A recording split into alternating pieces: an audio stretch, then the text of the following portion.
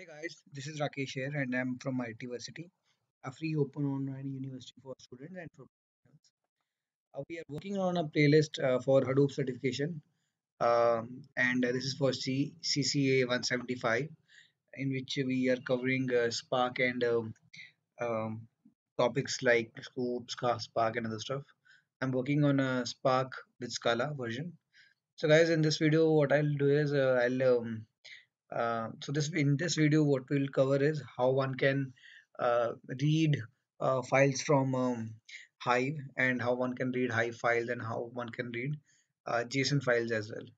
So I hope you remember that how one can simply um, so what do we require is that we need to copy that hivesite.xml from Hive uh, config folder to the config folder of Spark. I hope you remember that, right? And so in this, what we'll do is, so this is my console.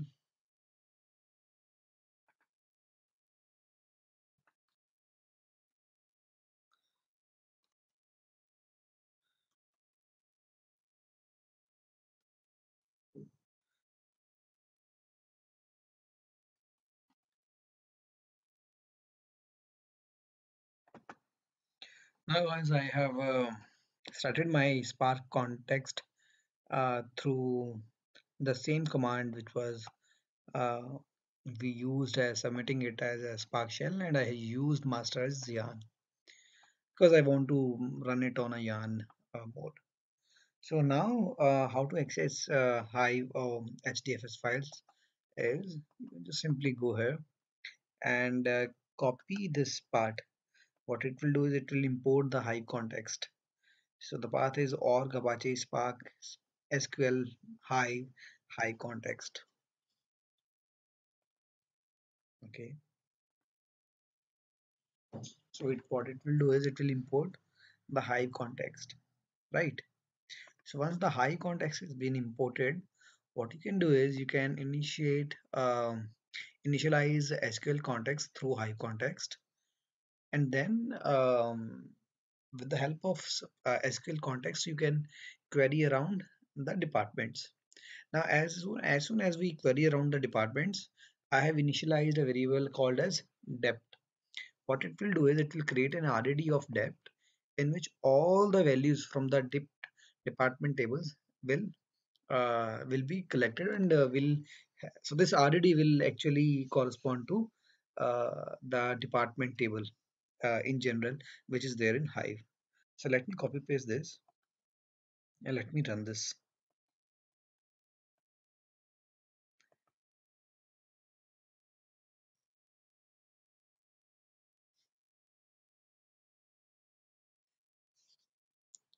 So now,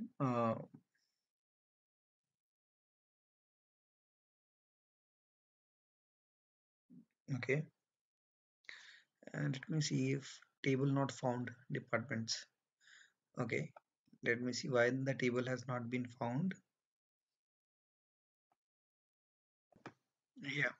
So guys, the reason was that hivesite.xml was not present in my conf folder. So that is one I copied, and once I again ran the same query, it ran successfully, right? So now I have a variable called as depths. So if I'll say dep dot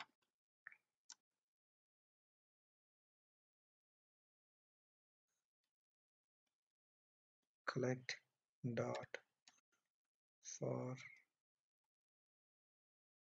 always use tab if you're not comfortable.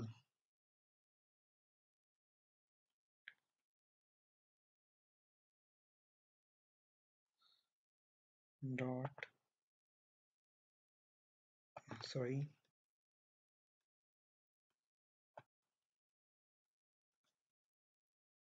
dot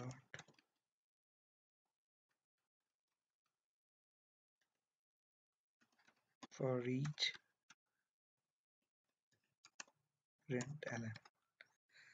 So ideally what it should do is it should print all the values which were there, right? So now as you can see it has printed all the values. So this is the easiest way how one can access Hive tables through Spark. So let me go through the steps again. All you need is you need to copy the hivesite.xml into the same folder, the conf folder, initialize Hive context, initialize SQL context, and then use a query, whatever you want to do, and then simply once you have the RDD, you can simply perform any action. In this case, I have performed println. Now, guys, you remember that we used to use that CTAS, which was create table name as S, select star from departments. So what it will do is it will create a new table called as departments Scala Spark, which will come from departments. And let me do this. And so main reason why we had used this is that you can do everything which you are already doing in um, Hive. You can simply do the same in here as well.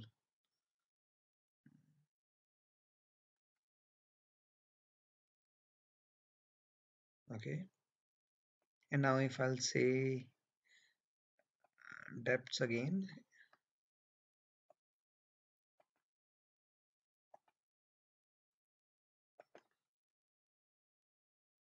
it should give the same results, right? We see why the error has came. No such object. This is the old one. Sorry.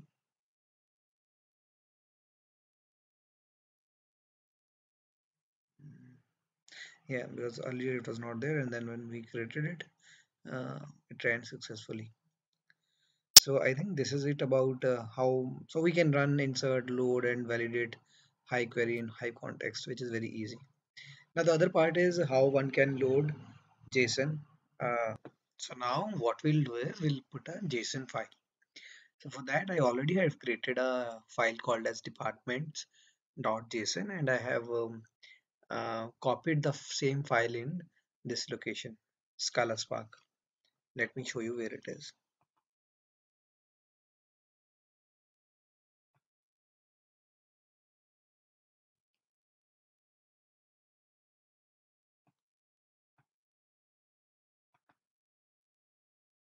Here it is, right? So you can see a JSON file over here.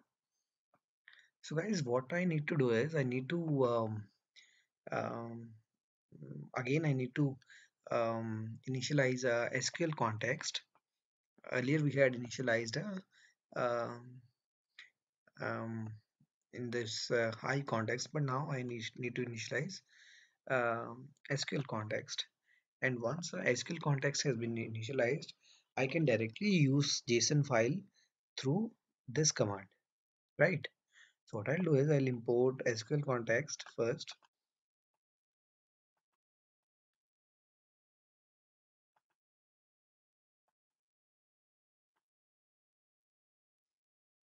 Correct. And now what I'll do is I'll say val department JSON, which should give me uh, it should give me a JSON file in this department JSON, right?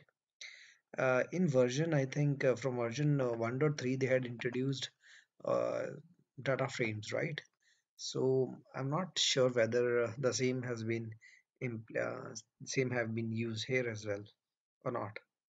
So let's see whether what I can do is now as I have the RDD of a department JSON, I can register a table onto the same.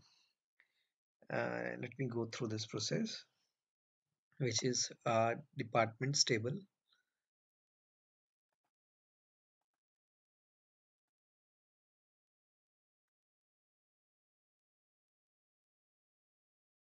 It has done that.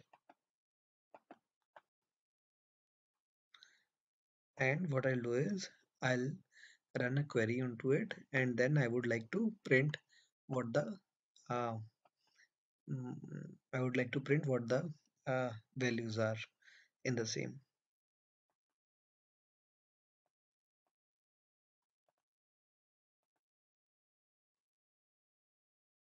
Now you can see that, right? It has printed all the values.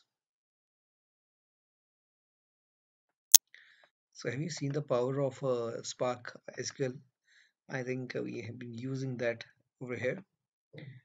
And once that is done, you can save the file also in a text format like to JSON and then save as text file. That is what is needed. So if I'll copy it,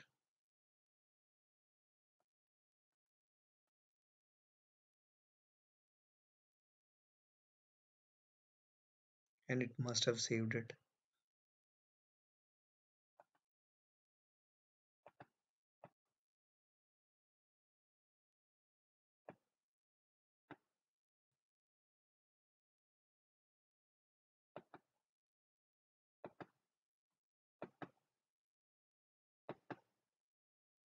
It has saved it into two parts.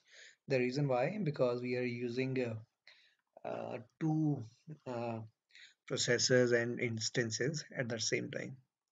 Now what I can do is I can view it. I think mm, this is very simple and it should give us the correct value into again a JSON format only.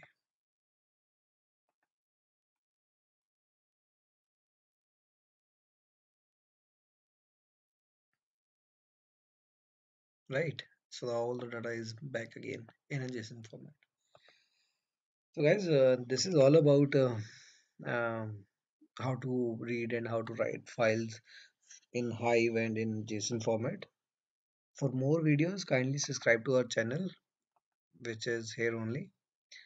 So thank you for the your time and kindly subscribe to our channel, and you'll get lots of other playlist in the list as well. Mainly these we are covering big data and Oracle based and other things as well. Thank you guys.